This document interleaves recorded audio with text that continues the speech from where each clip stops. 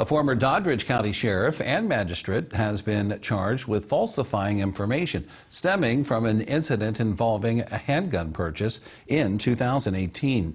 State police say 51-year-old Michael Headley of West Union falsified documents about the purchase of guns from a store in Ellenboro in December of 2018.